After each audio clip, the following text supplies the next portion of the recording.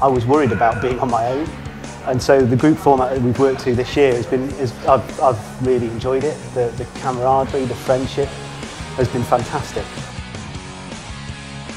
My fear, predominantly when I came down, was about being small. I thought everyone was going to be Goliaths and they'd be throwing around weights that I could only really dream of.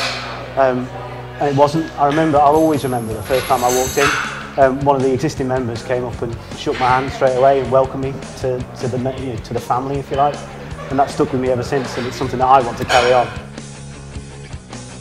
Since I started here, my body fat percentage has gone down by 1/3, so there's 1/3 less fat in me, which is fantastic, and that's one of the main sort of things that I wanted to get out of it. Everyone wants everyone else to be that little bit better than they were last time, and that joint success in everyone's own individual journey is a great thing to behold. It's wonderful to be part of.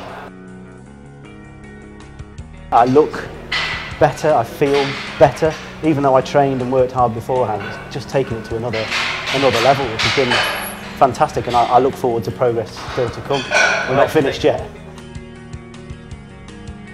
With any advertising that comes in the fitness industry, there's always a feeling of we're going to take it away, we're going to take the hard stuff away. You just have to turn up and the magic will happen.